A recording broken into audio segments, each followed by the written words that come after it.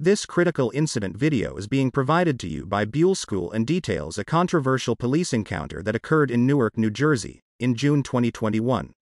Warning: this video contains graphic and disturbing images along with foul language. Viewer discretion is advised. Be sure to like and subscribe to my channel.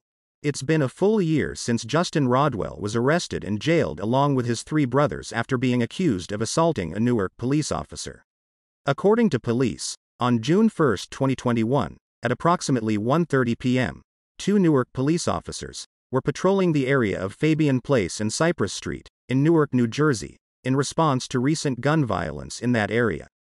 They approached a group of males on Cypress Street and attempted to stop one male who was suspected of gun possession. 2 brothers of the suspect promptly came to the scene and physically interfered with the arrest. Police have claimed that the officers were attacked while trying to stop a man suspected of gun possession, but supporters and relatives of the brothers, who have rallied with overwhelming support, say that Jekyll Rodwell was set upon by the police without any type of reasonable suspicion of criminal activity. They maintain that he was racially profiled, and the police assaulted him without provocation, spawning a scuffle that arose from his brothers acting in self-defense. Take a look at the bodycam video and we'll talk more about this case afterwards.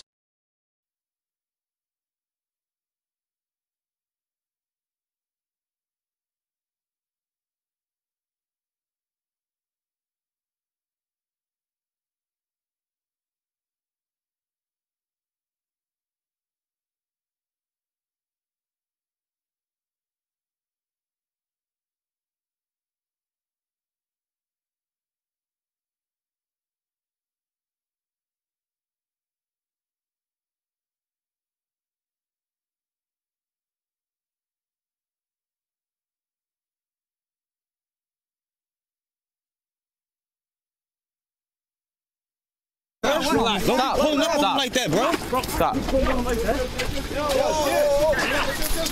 Stop. My brother like that. Grab me, bro. Stop. Pull up my brother like that. Stop.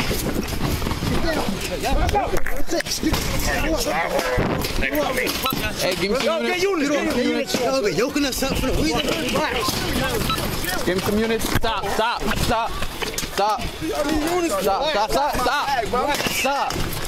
My man, stop. My brother, hey, yo. Get unit. Get in Cypress. I need to interrupt the video to point out something important. In an official police statement in regards to the incident, the president of the Newark Fraternal Order of Police said, "The officers were set upon by a mob of people, then pummeled to the ground, kicked in the head and choked. The officers' bodycams were forcibly removed from the officers and smashed on the ground. This mentality that people do not have to abide by the law, this complete lack of respect for law enforcement must end." Although that was a direct statement from the police detailing the events that just unfolded, Ross Baraka, the mayor of Newark at the time, issued a statement claiming that the events, as detailed by the president of the Newark Fraternal Order of Police, was not entirely true. Ross Baraka said, "As we continue to build trust between police and community in the city of Newark, the false narrative of the incident Tuesday afternoon between our officers and 3 residents during an attempted gun arrest undermines those efforts, stoking fear in our officers that they are dealing with a hostile community, and sending an implicit message to the community that our police are fair game. First, let's separate fact from fiction. While it is true 2 men tried to interfere in the arrest, our officers were not pummeled to the ground and kicked in the head, as one source, who was never at the scene, relayed to the press. Equally, the headlines that said police were attacked by a mob were patently false and sensational. Second, while this incident is still under investigation by the Essex County Prosecutor's Office, body camera footage from the police struggling to handcuff the suspect while showing great restraint themselves was nowhere near the level of violence described in the press. In fact, none of the suspects were injured. Third, while a small group of people gathered, they in no way attacked the police. In truth, when I arrived at the scene, the uninvolved witnesses were helpful, respectful, and seemed to side with the police." Based on the mayor's statement, it seems as if the police flat out lied in their statements, grossly exaggerating the level of violence officers underwent while trying to arrest Rodwell. Although they made statements about a violent mob of people attacking the officers and officers being thrown to the ground and kicked in the head, None of that appears to happen in the bodycam footage, and the mayor confirms that these statements are false. Thanks for being patient while I explained all of that. I know you want to get back to the body camera footage, so let's do it. I'm going to skip some dead footage while the camera is on the ground and go to the moment before the camera is retrieved by an officer. Orange. Go on body cam. Go to eye. Go on body cam. Record it. Record it. I ain't running nowhere. Get cuffs on you. I ain't running nowhere. Look, the camera right there. I ain't running nowhere. We got cameras on too. Fuck out of here. Where you at? Mike, tell him. Fuck out of here. Get you too. I'm good. I ain't running. I'm good. Record everything. Get me too, nigga. Get me too. I'm like that, nigga. Stop. Yo, back up. What you want, baby? Relax. What's up, nigga? Relax. Stop. Relax. You sit up, put your hands on my brother. Fuck off me, nigga. Stop. Relax. Fuck off. Put your hands on my brother, nigga. You sit up, put your hands on my brother. What's up? Cuff me, nigga. Relax. I'm not. Cuff me, nigga. I ain't do shit. Fuck wrong with y'all niggas, man. Put your hands on my brother. Yeah, cuff me. The bodycam footage that the police have provided to the public cuts there and resumes a few moments later. Shit. They came over there wilding. Now we record everything. Go record it. We recorded everything. We recorded everything. You got cuffs, Mike? Yeah. Now let's go. Let me up from the front. We recorded everything. Let me up from the front, not the back, the front. I got you. Racist shit, bro. Let me up from the front, not the back. I don't do back.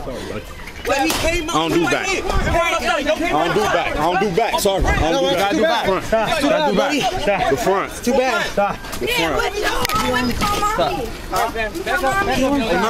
No. I'm not putting my arms back. You want to take me in the car? Bro, yes you are. You are. You want to take me in the car? Stop. Come on, man. It's unnecessary. Take me in the car. Stop. Take me in the car. I don't care. Take me in the car. You got something on him? Nah. Just cuff him. Just be easy, brother. Be easy. Listen. Be easy. Be easy. You want to cuff me in the front? Listen to me. Listen to me, bro. I'm not going Listen to me. Take him to the ground. Take him to the ground then. Take him to the ground. Bullshit. You had a gun. Yeah, okay.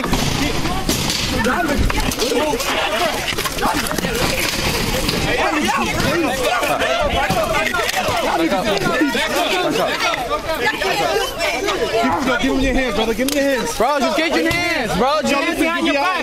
Give him your hands. I don't come back. Put your hands behind your back. Listen, give me your hands, please. Last episode. Yo, double cuff it. Double cuff it. Double cuff it. Double cuff it. Double cuff it. Double cuff it. Double cuff it. Let's go. Let's take him out.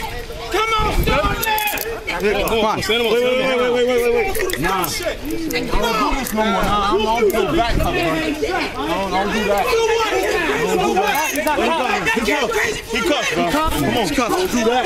Man, what? I don't do that shit. That was unnecessary, man. Come on. I don't do that shit. Yeah, but it was unnecessary. Nah, I don't do that. Sorry, bro. I don't do that. I don't do that. Watch your head. Watch your head. Watch your head. I don't do that. Watch your head. Nah, I don't wash my head, bro. Come on. Take me in the back. Come on, we're gonna finish it. Come on.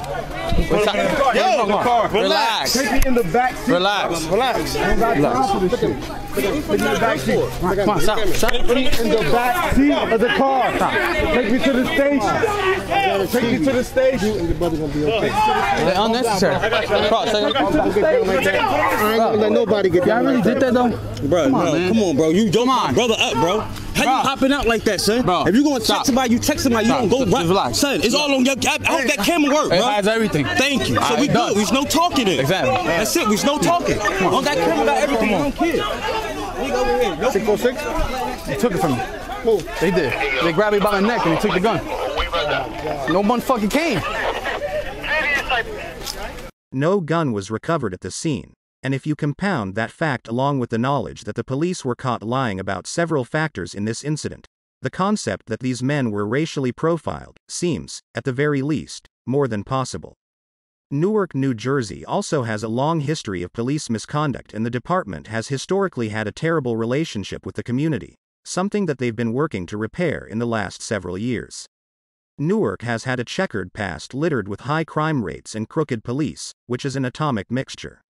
In 2014, a U.S. Department of Justice investigation found widespread constitutional violations by Newark Police Department. The DOJ's report includes findings of unprecedented violations of the Fourth Amendment, including that up to 75% of stop and frisks in Newark are unconstitutional. They also found a pattern and practice of excessive use of force by police officers and an unusually high level of theft of property and money by Newark police officers. It takes a great team. And the Newark Police Department is the greatest damn team I've ever played on in anything I've ever done. Being that police encounters in Newark are so frequent, the corruption in the department is no secret to the people living in this community. It is very much an us versus them environment on both ends, as is true in many urban areas. As pointed out by the lawyer representing the Rodwell brothers, Cynthia Hardaway, the police officers, as it would be shown in the videotape that was released by the police, approached this young man, did not say anything we could hear, indicative of, this is the police, because they were all in regular civilian attire and unmarked vehicles. The brothers weren't doing anything indicative of criminal behavior, and when the arrest of Jekyll ensued, it remains unclear in the video if arresting authorities gave an account of what they were doing when his brothers interceded. The incident happened in front of their family home, and when his brothers saw what was happening, they intervened to try to get the police off of their brother, because they had no clue that he was being put under arrest or had done anything wrong. Although he wasn't inside his home when he was approached by the officers, he was on his property, which makes the encounter border on the verge of a violation of his Fourth Amendment right. This is a very important case when it comes to the rights of citizens and their civil rights being violated, and how it could lead into a situation where, as in the case of these brothers, one is still locked up since June 1st, 2021, having been detained by the court, and the other ones are facing charges. And the bottom line of all of this is that on that particular day, we can there's body camera footage, and you can see no point at which these brothers did anything that would have warranted the aggression of the police officers as they approached them while they were simply standing outside of their family home. Although the brothers didn't do a single thing right from the moment they were stopped, I'd argue that the stop should have never happened in the first place. The Rodwell and Spivey brothers have been in pre-trial hearings for the past year. At the time of this recording, their last court date was Thursday, June 9, 2022.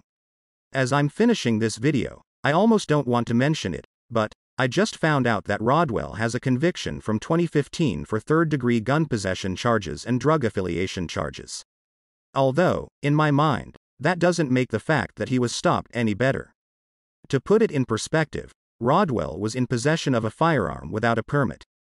New Jersey is one of 15 states in America that requires you to have a permit to carry a firearm. In the majority of the country, that wouldn't be a criminal offense. In New Jersey, it can be a lengthy prison sentence. To date, none of the pre-trial judges would grant his release even though his prior conviction was 7 years ago. I hope you liked this video. I pulled an all-nighter to make it, it's almost 10 a.m. I'm trying to enhance the quality of the content that I put out for you guys. Also, we just reached 100 subscribers last night, so thank you to everybody that is watching this. My favorite subscriber, Moritz Bruckner, said the growth of this channel has been bullish as fuck this week, in the comments, which is the coolest comment I've ever gotten. Thanks bro. I appreciate you watching. Also, big shout out to Blacklisted. You are a true boss my guy. Anyway, please like and subscribe this shit. I'm tired and I'm going to bed. Thanks for watching.